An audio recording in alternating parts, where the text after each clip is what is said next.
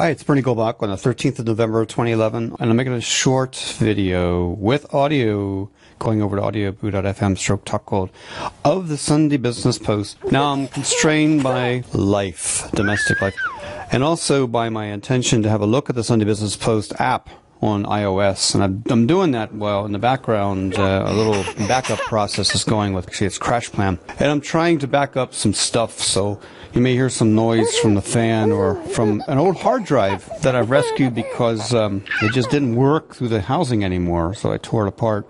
I'm just using the skeleton of it. I do technology. I work at lat.ie, where I teach people how to do technology and communicate in circles or on Twitter or on Flickr or on Facebook. First, back to the news. Last week I pulled the news down as it was occurring on the app on iOS. Last weekend, I had a look at what was there in the news, and it was depressing. So I was really happy this week to get a look at what's leading off the news, and that's happy news around Michael D. Higgins elected to heal the nation, President of Ireland. Some sad news. Yeah, maybe the cabinet will scrap all grants for post-grad courses, as reported on the front page by Pat Leahy and Niamh Connolly. Or maybe it's just a wind-up to get people softened up for partial cutting of those grants. Don't know. There's some good commentary about all what I'm saying here today on Google+, and I'll get to the link there later on. Other news inside the paper. Good stuff about what's happening with regard to Ireland and the pigs of Europe. That would be Portugal, Italy, Ireland, Greece, and Spain. Permanently, there's an entitlement culture that runs rampant around all of the EU.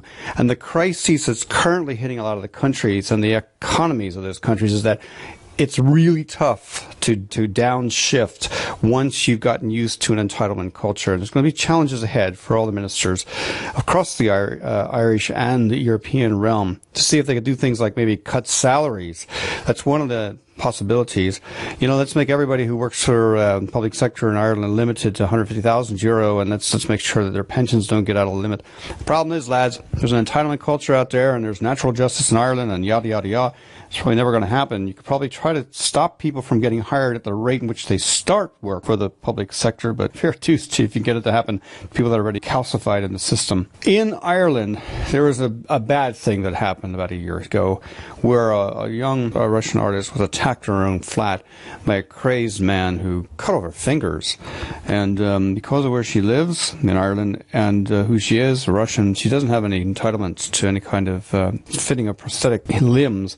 And yet, if you're a prisoner in the Irish system and you're bothered by the scar on your face, you can get that kind of surgery. So Atoms of Black Rock is accepting work for an auction called Art for Alexandria auction, and the money going to be used, the proceeds used to pay for the artificial limb for that artist. Good news, Dublin-based Mobile Solutions, that company called the Now Factory, has been named Company of the Year.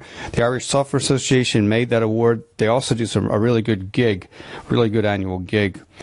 Good model for revenue on the back of mobile operators needing special services to run their network. Another piece of opinion, and it concerns where you would go to hang out online to meet your friends. And Adrian Weckler, the technology editor, gave Google Plus a look and tried its features and wasn't impressed and left. And as I point out on a blog post, it's not a matter of numbers. And quite frankly, if your friends like Twitter or they get along on Facebook or you know where the gigs are because you use Foursquare, stick with somebody that works. You cannot assume everybody's going to follow you to where you are going to go. Social networks have a unique function for stuff they do. Go where the function works for you. And if Google Plus doesn't work for you, off you go. This network called Google Plus is more business related than some of the others that are out there. And if business is in the publication's name, i.e. Sunday Business Post, maybe there deserves to be some form of premium content lodged in there to private circles of premium subscribers who would be liking that kind of special treatment. Anyway, want to see the rest of the story there, t9.ie/4 Adrian. And you could do it on an Xperia, an X10 Pro. I wish I could use a handset like the X10 Pro or like my Nokia E7 and see the Sunday Business Post, but I can't. So I'm going to turn it on.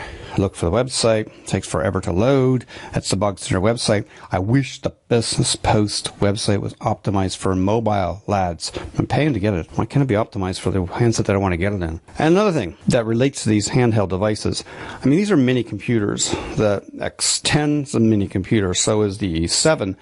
And there's a 2 or 3 page article, well, at least a 2-page article in the Sunday Business Post dealing with security. I think Ritz has bought the commercial profile section. They're talking about having to lock down things like laptops and mobile devices when someone's being pushed away from a company or fired. I got more mobile devices than people can count. And I've got memory devices that are in the cloud that I doubt a company would be able to see. I mean, if something's really important to me and I'm going to shift it, I'll shift it using an app called Evernote, or I'll pop it into a Dropbox or a SkyDrive, or I'll carry it on an 8-gig chip that's smaller than the fingernails of my hand, or I'll carry it on a 2-gig chip that I can walk on in my shoe. So you're not going to find all the stuff that people can push off through the cloud or push off through small devices that they can carry. I can read a USB key on that Nokia E7. Try that on another device. Okay, other stuff that's in the Sunday Business Post. I looked up my name because I am interested in that. Look, I go back to 2005 in a tech forum idea. So I think a lot of guys who are following the Sunday Business Post would actually do that. They'd use the search facility in Sunday Business Post to see, are they there in the Sunday Business Post, their brand name, competitor's name, or their own name. I'm doing some stuff on the rest of the day here. Part of it is listening to Nick Belton and his book, The Future. But the big activity is actually outside the front garden, which I might try to mow because it's 13 degrees Celsius out there today. I've also got a chance to mark the landscape here. You can see the wind's blowing, the leaves are gone, blue sky overhead, and there's plenty of opportunity for me in a dry environment today to finish a job I've started, which is taking care of the wall by insulating it with expanding foam. Catch up with me on Twitter at TopGold. Thanks for listening. I'm Bernie Goldbach. I communicate in circles.